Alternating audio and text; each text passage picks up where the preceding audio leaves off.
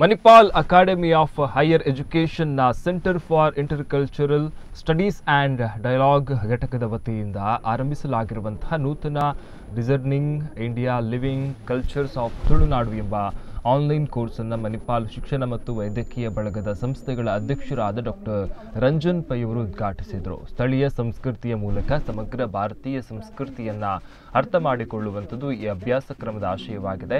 ಅಂತಾರಾಷ್ಟ್ರೀಯ ಮಟ್ಟದಲ್ಲಿ ಖ್ಯಾತಿಯನ್ನು ಪಡೆದಿರುವ ಮಣಿಪಾಲವು ತುಳು ಪರಿಸರದಲ್ಲಿ ಇರುವಂತಹ ನಗರವಾಗಿದೆ.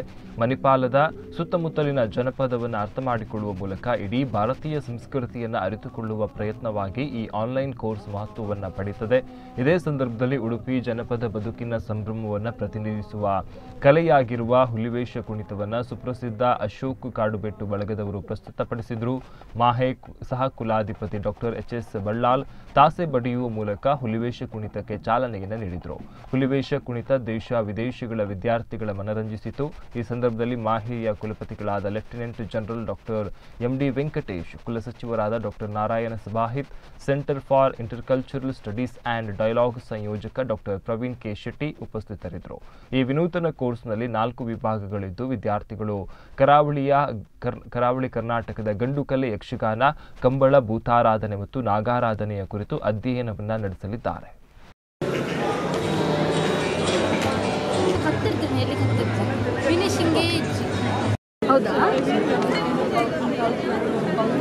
Experience of the community, our attempt here is to bring to the fore practices and the belief system that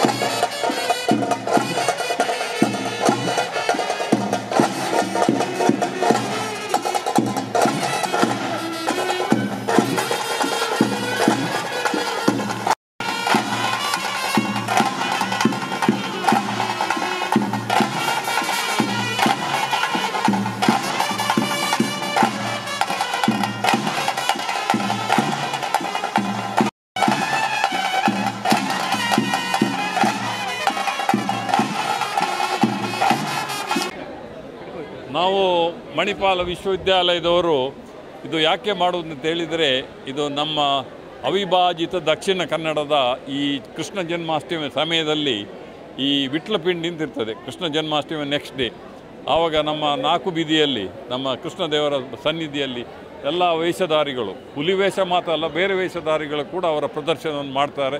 ಅದಕ್ಕೆ ಪರ್ಯಾಯ ಸ್ವಾಮೀಜಿಯವರು ಅವರನ್ನು ಕರೆದು ಅವರಿಗೆ ಬೇಕಾದಂಥ ಇದೆಲ್ಲ ಸೌಲಭ್ಯವನ್ನು ಕೊಡ್ತಾರೆ. ಹಾಗಾಗಿ ನಮ್ಮ ವಿಶ್ವವಿದ್ಯಾಲಯದಲ್ಲಿ ಇದೊಂದು ಕಾರ್ಯಕ್ರಮ, ಈ ಟೈಗರ್ ಡಾನ್ಸ್ ಹುಲಿವೇಷ ಈ ಸಲ ಮಾಡುವ. ಯಾಕಂತ ಹೇಳಿದರೆ ನಾವು ಈ ಕಲ್ಚರಲ್ ಡಿಪಾರ್ಟ್ಮೆಂಟ್ನವರು ಇದನ್ನು ಮಾಡಿದ್ದಾರೆ. ಯಾಕೆಂದರೆ ನಾವೊಂದು ಸರ್ಟಿಫಿಕೇಟ್ ಕೋರ್ಸ್ ಸ್ಟಾರ್ಟ್ ಮಾಡ್ತೇವೆ. ಈಗ ಹೊಸ ಎಜುಕೇಷನ್ ಪಾಲಿಸಿ ಪ್ರಕಾರ ನಮ್ಮ ಮಕ್ಕಳು ಸ್ಟೂಡೆಂಟ್ಸು ಯಾವುದೇ ಡಿಗ್ರಿ ಹೋಗಲಿ ಬ್ರೇಕ್ ತಕ್ಕೊಂಡು ಇಂಥ ಒಂದು ಕಲೆಯಲ್ಲಿ ಆಸಕ್ತಿ ವಹಿಸಿ ಇದು ಮಾಡಿದರೆ ಅವರಿಗೆ ಕ್ರೆಡಿಟ್ ಸಿಗ್ತದೆ. ಆ ಕ್ರೆಡಿಟನ್ನು ಅವರ ರೆಗ್ಯುಲರ್ ಪ್ರೋಗ್ರಾಮ್ಗೆ ಮಾಡಲಿಕ್ಕೆ ಆಗ್ತದೆ. ಅಂಥ ಒಂದು ಉದ್ದೇಶದಿಂದ ಈ ಕಾರ್ಯಕ್ರಮ ಮಾಡಿದೆ. ಅದು ಮಾತ್ರ ಅಲ್ಲದೆ ನಮ್ಮ ಅವಿಭಾಜಿತ ದಕ್ಷಿಣ ಕನ್ನಡದಲ್ಲಿ ಈ ವಿಟ್ಲಪಿಂಡಿ ಟೈಮಲ್ಲಿ ಇದು ಹೊಸ ಹುಲಿ ವೇಷ ಬೇರೆ ವೇಷ ಎಲ್ಲ ಮಾಡ್ತಾರೆ. ಅದೇ ರೀತಿ ಭೂತಕೋಲ, ಯಕ್ಷಗಾನ ಇದನ್ನೆಲ್ಲ ನಾವು ನಮ್ಮ ಯುವ ಜನಾಂಗಕ್ಕೆ ಅರಿವು ಮೂಡಿಸುವ ಒಂದು ಉದ್ದೇಶದಿಂದ ಇದನ್ನು ಮಾಡ್ತೇವೆ. ಹಾಗಾಗಿ ಇದನ್ನು ನೀವು ಭಾಳಷ್ಟು ಜನರಿಗೆ ಇದರ ಅರಿವು ಮೂಡಿಸಬೇಕು. ಹಾಗಾಗಿ ನಮ್ಮ ಯುವ ಜನಾಂಗ ಇದರಲ್ಲಿ ಆಸಕ್ತಿ ವಹಿಸಬೇಕು. ಇಲ್ಲದಿದ್ದರೆ ಅದು ಅಳಿಸು ಹೋಗುವ ಸ್ಥಿತಿಯಲ್ಲಿ ಬಂದಿದೆ. ಇದನ್ನು ಉಳಿಸುವುದು ಮಾತ್ರ ಅಲ್ಲ, ಬೆಳೆಸಲಿಕ್ಕೆ ನಾವೆಲ್ಲ ಪ್ರಯತ್ನ ಮಾಡಬೇಕು ಅಂತ ಒಂದು ಉದ್ದೇಶದಿಂದ ನಾವು ವಿಶ್ವವಿದ್ಯಾಲಯದವರು ಈ ಕಾರ್ಯಕ್ರಮವನ್ನು ಹಮ್ಮಿಕೊಂಡಿದ್ದೇವೆ. Discerning India living cultures of Tulunadu ಅನ್ನುವಂಥದ್ದು ತುಳುನಾಡಿನ ಸಂಸ್ಕೃತಿಯ ಬಗ್ಗೆ, ಅದರ ಆಚರಣೆಗಳ ಬಗ್ಗೆ ಮತ್ತು ಅದರ ನಂಬಿಕೆಗಳ ಬಗ್ಗೆ ನಾವು ಒಂದು ಅಕಾಡೆಮಿಕ್ ಕಾಂಟೆಕ್ಸ್ಟ್ನೊಳಗೆ ಮಾಡಿದಂತಹ ಕೋರ್ಸು.